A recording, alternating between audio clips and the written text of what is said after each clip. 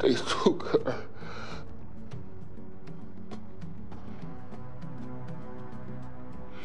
Well, I'm sorry to hear that. Because now, I will snatch every motherfucker birthday. Theory was that at some social gathering, Ovitz, super agent at the time, Simmel running Warner Brothers, they got together and said, wouldn't it be nice to just plug in an Errol Flynn type and call it a day? Couldn't we create a movie it? star? Yeah. You know, because they could see that this sort of Now, fare was selling, you know, and the Seagal movies did really good business. They did, and they were produced for a number that everyone was comfortable with. Yeah. But my question, and this is before, I mean, you probably worked with Seagal at that time. This is before I worked with him. But now the lore that became the Seagal mysticism, and I've got a question that came to us that I'm going to ask you, and I'm going to answer too. But was that created by Warner Brothers, or was that Seagal with his Black Ops community, CIA background?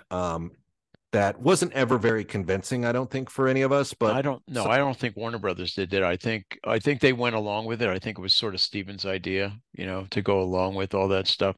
They did. They did Above the Law. What is that his first thing, Above the Law? Right. But do you think that they concocted that like over dinner, or do you think Seagal came with that as part of his quote unquote reputation, and they we can use that? I don't think no, I don't think they created that. I have to think that Steven, it's what, like Simmel just says, let's not look at that too closely. I think Terry, no. I think Terry and Bob and Michael Ovitz probably could have come up with a better piece of bullshit than that. You know, that's a great point. They could have. So that means this must have been Steven. You know, right? Because those guys are the architects of really well crafted BS. Yeah. Like you don't even know it's BS. Like they can sell you anything. Yeah. So that's right. So, but it's just kind of curious because you think at some point they go, do you think he really did work for the Black Ops community? You think at some point it would come up and they go, just don't. Yeah, never mind. Let's just leave it for him to work it out on the Arsenio show. I don't think they ever seriously believed it, but I wasn't there. I wasn't part of those. And when I was given this, when I was told this story, it was like, you know, I don't know that I believe it, but it would make sense because I don't know whoever heard of Steven Seagal doing anything before Above the Law. I mean, usually movie stars have done something. They've done something in the theater. Like Steven never even did Aikido competitively, like Chuck Norris. Chuck Norris was a bona fide kick-ass guy, right? Steve, I'm not aware that Steven was ever that, you know. So, but it's not my sort of thing either, and that's not my kind of movie. Like when Above the Law, I did not run to the movie theater to see Above the Law. I wasn't working at Warner's then, but I did not go running to go see that movie. But I became aware of it because Siskel and Ebert were talking about this new star, you know, who does this and that and all this. And then Rod Lurie was doing all those stories in LA Magazine, I think. Right. Where he was, and he was calling him Fat Boy before he was really, I mean, he was always jowly, but he started to gain the weight, I think, right before Under Siege, because they hit him under the apron on there. And Rod Lurie kept calling him Fat Boy and stuff. And these are real potboiler scripts that, you know, it was style over substance, you know, but it was, you know, exploitation movies. That's right, what Steven was doing. I mean, there's nothing wrong with that. The Above the Law angle in those early days was, you're right, there was no track record. He had no trajectory that we could detect prior to that arrival, right? He just, boom, he's in this movie. Right. And they created this whole persona about him beyond the Black Ops, CIA bullshitty sort of stuff, you know. They created this whole thing about how he was an Italian from Brooklyn, okay, when he was really Jewish from Detroit. Okay. Right. I mean, that I thought was hilarious too. And I don't think it was Rod Lurie who wrote about that. I think somebody at Warner Brothers was talking about it. about So just the ridiculousness of this whole thing that they created. You know, I'm not necessarily a fan of name calling, and I know Rob Laurie loved to call them names, and I mean, look, he's probably earned an insult or two.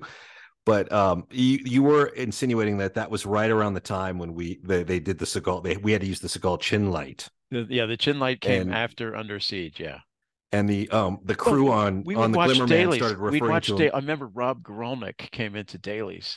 Now Rob was not the executive on those movies. He was doing the Kevin Costner stuff.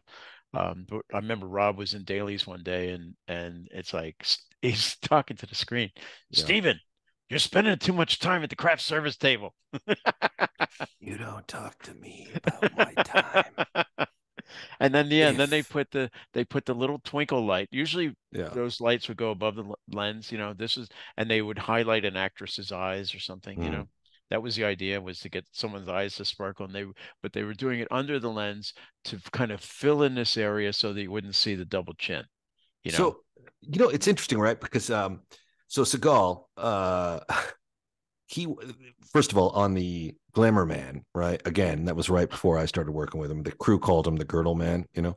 Yeah. But he was really good. I mean, what's interesting about this guy is the opportunity was such a rarity for him, and he seemed to completely dismantle it and botch it for himself with this weird sort of abstract point of view of himself that robbed him of any sort of likability. But when he was on the stage at Warner Brothers, he would go out and talk to the tours. Yes, he would. Yeah, he would go engage with, like, when he felt like being noticed, he would put a folding chair next to the elephant doors and sit there with a newspaper, and then tourists would come by and they go, "Oh my God, there's Steven Seagal. Hey, Steven." He'd get up and he'd talk to them, you know. And then days when he didn't want to engage, he would be locked away in his trailer or something like that.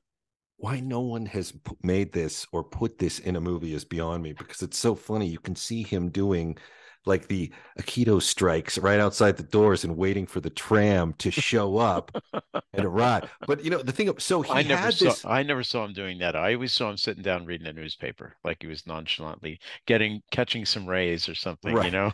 And there was something, and as if he could read, right? That was the other thing, right? Just to prove he could actually. I know. Okay, I'm sorry. Your road to redemption is paved with tombstones. No quarter, kill all masters. Go to noquarterkillallmasters.com. Rated R.